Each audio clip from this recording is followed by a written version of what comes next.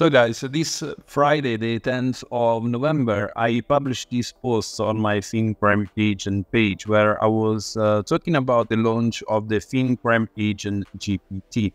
Ask me anything I put in here because the system is actually trained for you to ask anything, of course, related in the AML and financial crime space. So I created this GPT specifically for people that are working in financial crime compliance, anti-money laundering, economic sanctions, regulatory compliance more broadly. The tool is actually going to be more focused in the answer that is providing for people that are working in this sector. Even if you are not working yet, but you're still studying, it will give you some very good responses for you to study or even to get on with your job if you work in.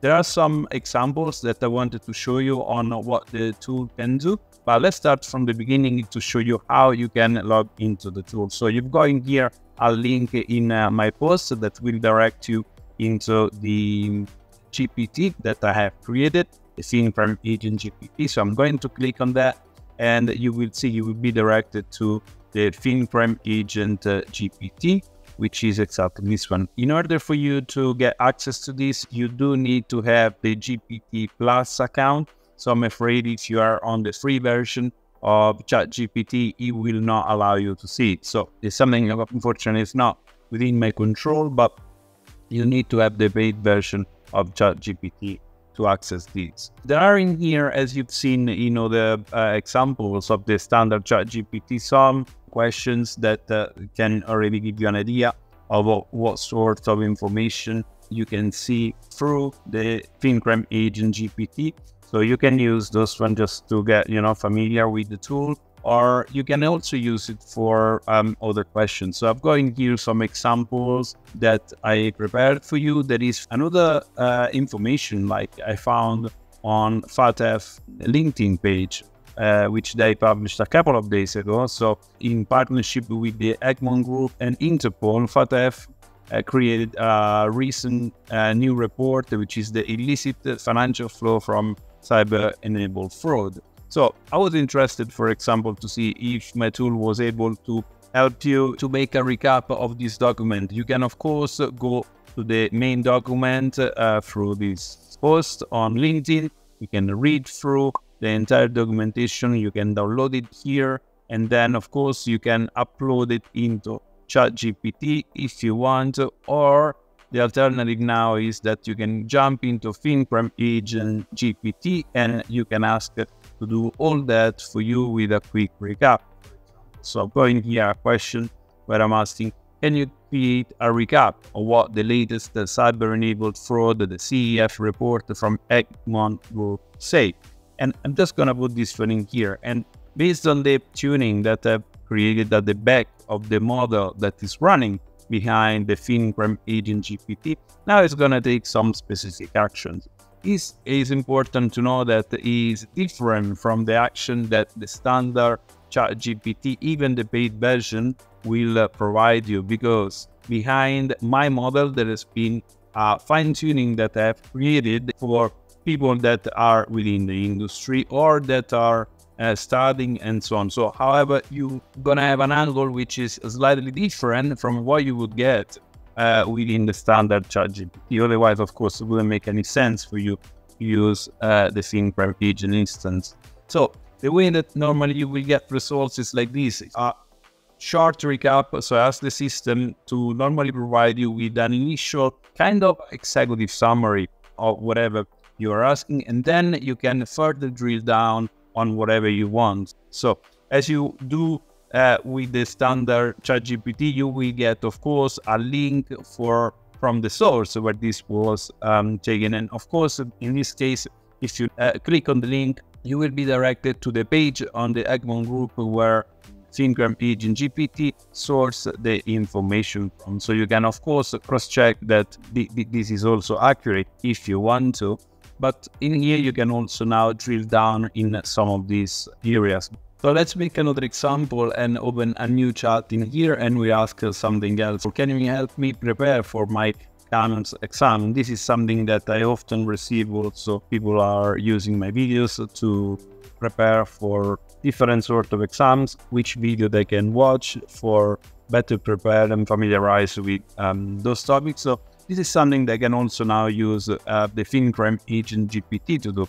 So I'm gonna ask this type of question and see how it can help me to move forward with that. So here is how we can proceed. GPT is telling us we can go through key topics where we review the high-level topics for the exam. We can do some interactive quiz, scenarios-based exercise, discussion of recent AML trends, doing some study tips and strategies.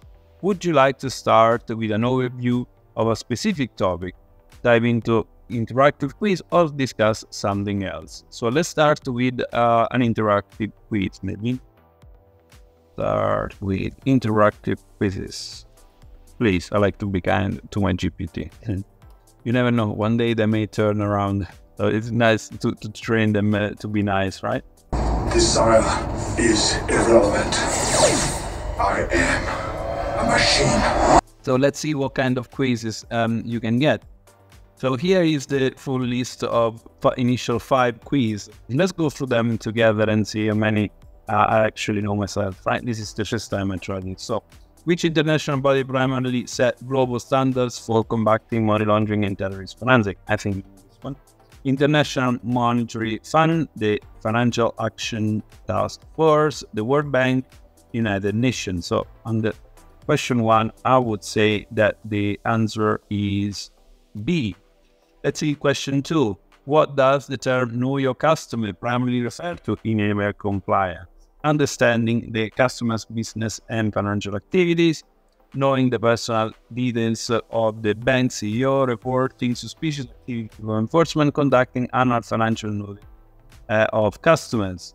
So I think this one is answer A, the first one, understanding the customer business and financial activities.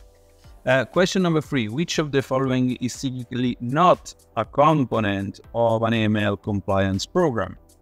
Employee training programs, designation of a compliance officer, regular independent testing for compliance, mandatory minimum balance requirements for customers. This one is clearly D. Let's go. Question number 4. What is the purpose of a suspicious activity report? To report a customer for not maintaining a minimum account balance, to inform authorities about transactions that appear to be suspicious, to keep an internal record of all high-value transactions, to alert the media about potential criminal activities.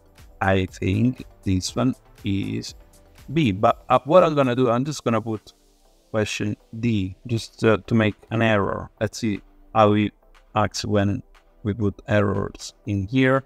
And then for last one, layering in the context of money laundering involves depositing a large amount of cash in foreign accounts, moving funds rapidly through various financial transactions to obscure their origin, direct transfer of funds to no terrorist organization, keeping all illicit money in a single account to avoid detection. So you can see in here, deposited large amounts of cash in foreign accounts, moving the funds rapidly through various. So it's it's not so obvious sometimes. It depends on how much experience you have, right, in the field.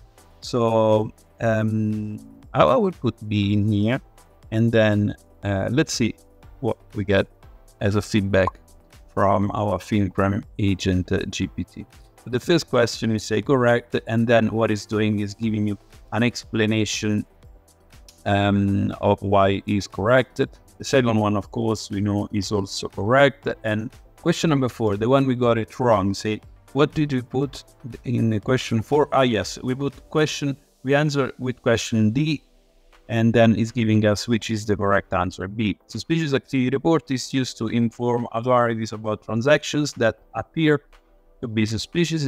It's a critical tool in the fight against money laundering and terrorist financing, allowing financial institutions to report activities that they reasonably suspect might be linked to illegal conduct. Fifth question is correct, and it says you did well, especially in understanding key concept, principle, as well as recognize.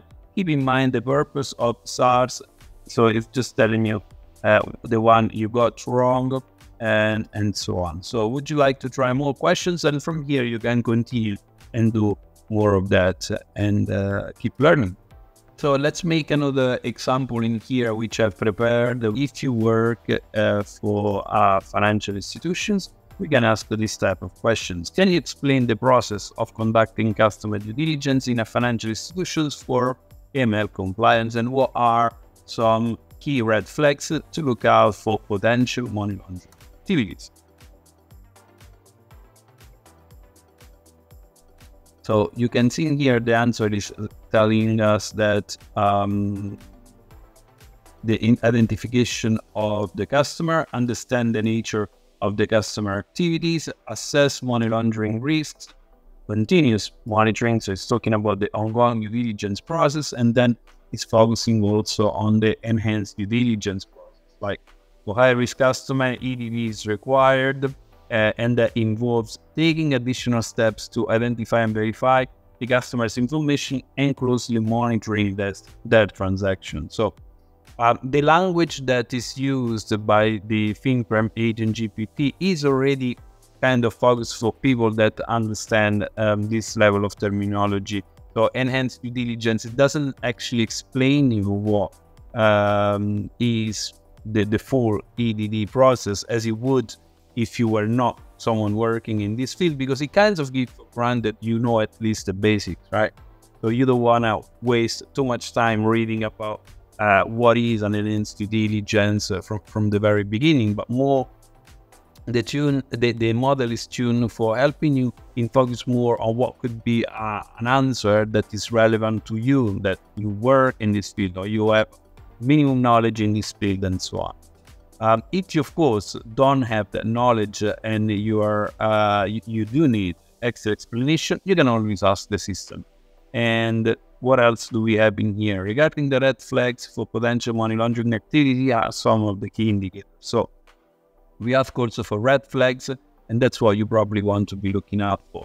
Unusual transaction patterns, use of complex corporate structure, frequently changes in account information, transaction involving high-risk countries, inconsistency in information, and reluctance to provide information. So those are some of the red flags you probably want to make sure you have checked in case you spot some potential failure in the customer due diligence aspect. So you also remember these are not definite proof of money laundering, but should trigger further investigation. So of course, with those, we want to highlight the fact that each situation should be evaluated in the context of the customer's overall risk profile and compliance with legal guidelines. Just a few examples in this video. I'm not gonna make this much longer, but just wanted to put this in context to let you know that if you are someone at the early stages of your career, a student, or someone that is already a professional, this tool will help you to move faster